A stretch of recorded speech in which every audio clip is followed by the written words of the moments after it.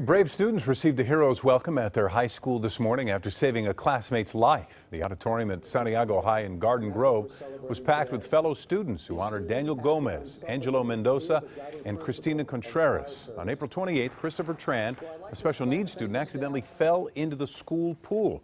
Contreras, Gomez, and Mendoza saw him at the bottom, quickly dove in, brought him out, and gave him CPR before medics arrived. This morning, the Garden Grove Fire Department gave them certificates of recognition. I wasn't really scared. I was just like, my first thought that came in just like to help him, save him, and then from there I just started like, I was shocked that I saved someone. I feel excited, and I felt like everyone is here. Everyone likes to see me back.